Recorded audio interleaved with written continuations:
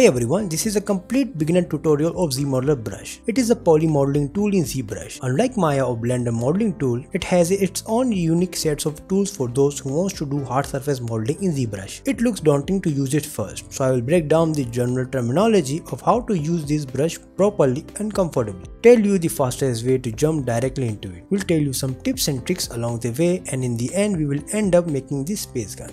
So guys, without any further ado, let's jump right into it. Now ask yourself the very first question: what are the requirements of using the ZModeler brush? Well, a mesh with good topology and basic understanding of polygroups. With these two combinations in mind, you can block out and create any hard surface model in ZBrush. If you press Shift F, you can see that this sphere is very dense. Therefore, I don't use the ZModeler brush with that many polygons. So I'll hit W and open the gizmo. Click on this gear icon and you can see all these basic primitives there. I will select this cylinder 3D. Now you can see this cylinder is very low poly and has a great topology. I love these basic primitives in Gizmo 3D. Now how to use a ZModeler brush? Press B, Z and select the ZModeler brush. Now hover your cursor and you can highlight the vertex, edge and the whole poly. Make sure you are in polyframe mode. Now if you press spacebar while your cursor is placed on any of this, you would see this command center. Pressing the spacebar on the edge, this command center appears. As well as placing on the polygon, hitting the spacebar, the same command center appears but with different actions and target. Now this command center is the ultimate hub for every tool at your disposal for polymodeling. It is divided into 3 sections. The very top here are the polygon actions. Just like in any other modeling software, most of these commands must be very familiar to you. Like this extrude for example. Selecting the extrude while the polygon is selected, click and drag onto this polygon will extrude the surface. Again, hover the cursor on the face, hit the spacebar and select the inset. It will inset the face. It works the same with the edges. The insert action is selected on the edges, clicking and dragging will add those poly loops. Now let's understand the second section of the command center. Although I won't be going into details on every one of these actions, I will tell you about those which I will use it with the ZModeler brush most of the time. The second section will let you choose the target of the mesh. For example, we were only extruding a single face before. But what if I wanted to extrude the whole region? So while the extrude is selected, I will change the target from a single poly to a flat island. What it will do is, it will look for the flat region on the mesh while the cursor is pointing on one and will extrude this only region. So these are the target of the action you will be going to use. Selecting the action, then selecting the target. Will it be a poly loop? Will it be targeting a certain polygroup? For example, now we have multiple polygroups. I want to target this polygroup. I want the extrude to only happen on this colored polygroup. So I will change the target action from flat island to polygroup all. Clicking and dragging now will only extrude the selected polygroup. Remember I said earlier, the combination of good topology mesh and polygroups. This is what I meant. The ZModeler tool could be a very useful tool if used with polygroups. Now the third section of the command center are modifiers. It will not be available for every action, but to make you understand, I will change the edge selection from insert to bevel. If I use the bevel on this edge now, it will bevel creating one row at the moment. But what if I wanted to have 2 rows or even 4? Well, the modifier will let you just do that. I will quickly change the modifier of the bevel to 2 rows and it will create 2 rows. The same option can be chosen for 4 rows or even 8. Modifiers will be available for most of the actions, if not all. If I give my personal preference, I rarely use modifiers. I just don't see any use of this myself. You could experiment and try out yourselves. In some situations, these modifiers can come in really handy. Another very interesting feature in ZModeler brush, which I like the most and often use it, is the action QMesh. QMesh can create booleans like holes really quickly without destroying the geometry. I'll show you.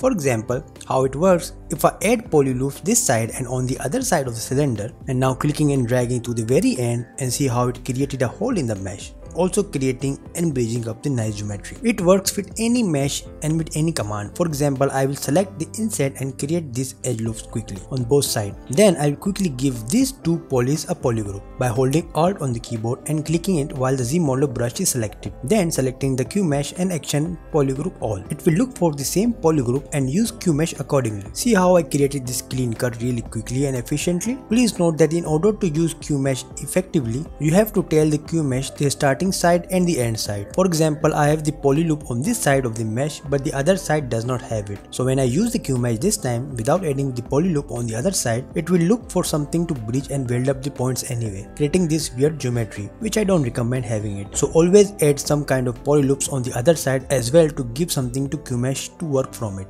Now this is the basic functionality of the ZModeler brush. We will use what we have learned and create this space gun really quickly. I will first block out the gun with basic primitives. This is how I begin creating any character or the hard surface model in ZBrush. It is my understanding that blocking out the subject first with basic primitives could help you see the design much better, which can result in boosting your confidence and help you see how your model will turn out to be. The basic forms, proportions and the silhouette plays a vital role in designing anything, so you might want to spend as much time at the blockout stage. For the blockout, I go from big to small. It is a common practice in any medium and not just sculpting. I will highlight the big shapes of this gun, which is the shape of the nozzle, the round body and the grip beneath it. Now I have this basic cylinder. To get it, open the gizmo and click the gear icon. The primitives are here as I told you earlier. I will select the ZModeler brush and delete this edge loop by holding Alt and click it. It is a shortcut for deleting any edge loop while ZModeler is selected. I will scale it down and duplicate the same cylinder. I am keeping it very low poly. I am just trying to block out the main shapes, not worried about any details or so. I am adding an insert brush, then I will convert it into the polysphere from the Gizmo 3D. I do this often. Use an brush to insert the mesh quickly, then convert them. Now I am adjusting the shape and the proportion of the speed so it can match the reference. Adding a cube real quick, again same procedure, I will convert it using the Gizmo 3D primitives. This time I am using some gizmo modifiers to reduce the poly loops of the cube. I am keeping it to the very basic, scaling and matching the proportion really quickly. I will select the ZModeler brush and use the action move for the edge and will just move it up, just trying to match the design. Now that we have some basic shape of the gun, I will move ahead and work on the nozzle. I will select the move action from the ZModeler and move this flat surface a little bit. Then we'll scale the edge loop using the scale command from the ZModeler and selecting the edge loop in the modifier until it matches the concept. I will now insert the edge loop after selecting the ZModeler brush again and selecting the insert. The insert option is for inserting edge loops. Then I will select and use flat inner.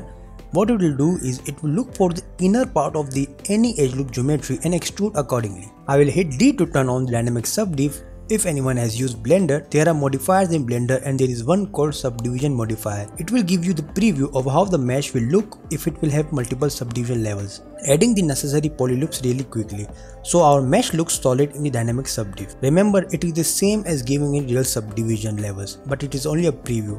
So the basic geometry is just for the blockout. You would need to add more poly loops in order it to support multiple subdivision levels. Now I'll make this pipe thing hanging on its back. I will use the curve tube brush by pressing B, C and selecting it. How it works is I will just click and drag and try to make the exact shape. My intention is to just match the silhouette to a concept as close as possible. I can increase or decrease the radius of the curve by changing my cursor size, doing and undoing until I am satisfied with the design.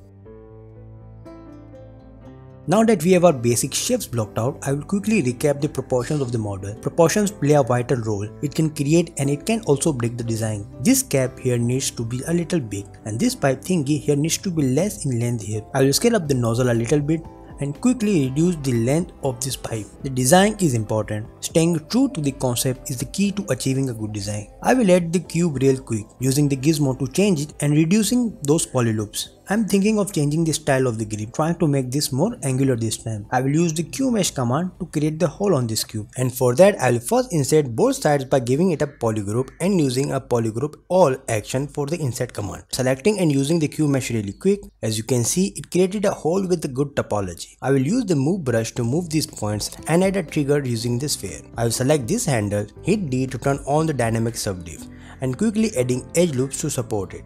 Giving polygroups by holding Alt because I want to extrude this part, creating a slided bottom we see on most of the guns, and will extrude this part.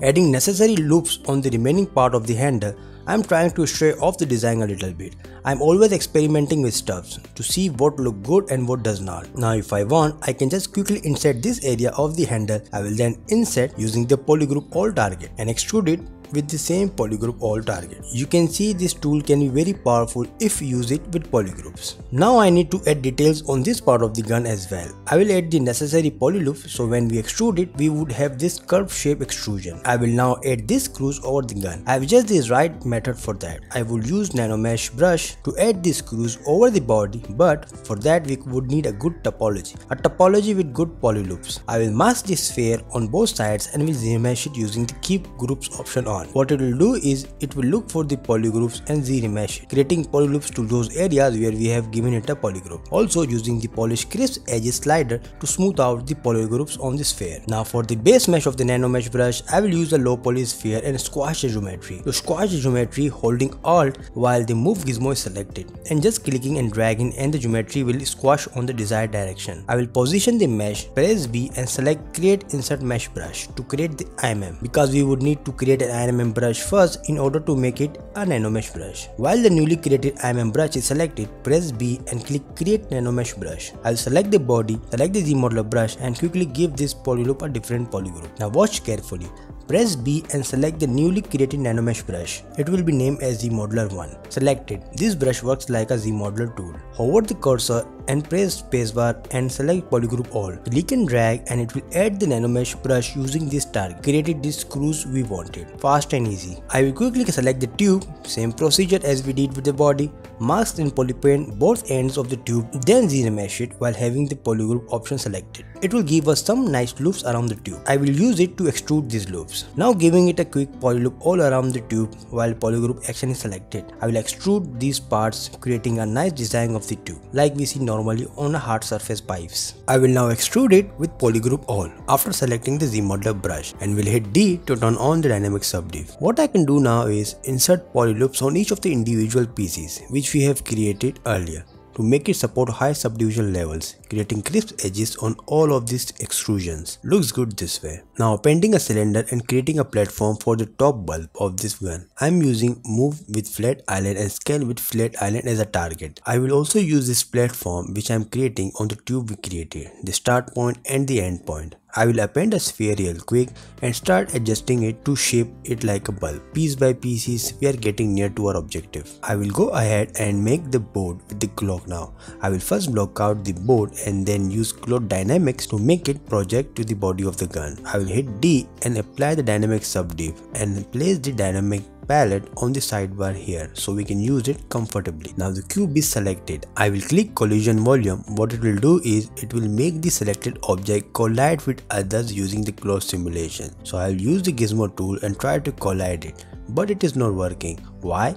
Because I will need to change the transpose from normal to transpose close. Hit B, T and I will select the transpose close. Then I will use the gizmo tool again and try to do the same step. See how it collided with the mesh like a cloth? It is a great tool for the projection of the mesh. I will again switch back to the normal transport tool to adjust the mesh. I will add the necessary loops around the cylinder pieces. I will duplicate one of the cylinder and position it on the board. I will polygroup the inner part of the circle and extrude it with the polygroup all action. I will duplicate the same mesh and position it accordingly. I will append a cube, split it with mask points and scale it down, making it a shape of a needle we see on the clock.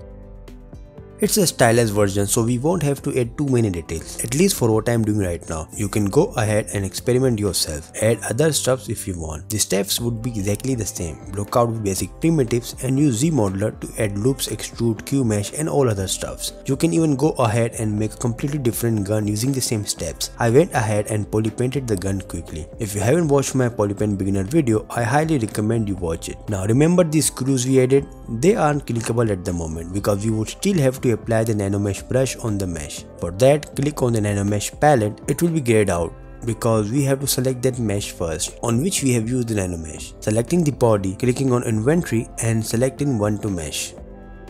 I'm not liking this trigger, it looks too organic. What I will do is polygroup it on both sides using the white polygroup by selecting ZModeler brush and holding Alt, and then ZMesh it using the keep group option. It will use the polygroup as a direction to create the loops. ZMesher is a very powerful tool for auto topology, adding necessary loops to make those edges sharp. I am almost finished with the model, selecting that ring applying dynamic subdiv and then giving subdivs again to make it more smooth. It was a basic primitive before. Selecting the screws and giving it a grey polypen. And guys, this is it. This is my beginner's introduction to the ZModeler brush. I hope you enjoyed this small tutorial. If you want me to cover complex subject and want more advanced hard surface modeling in ZBrush, let me know in the comments. Meanwhile, don't forget to drop a like and do subscribe to the channel. If you like the video, I'll see you on the next one. Take care.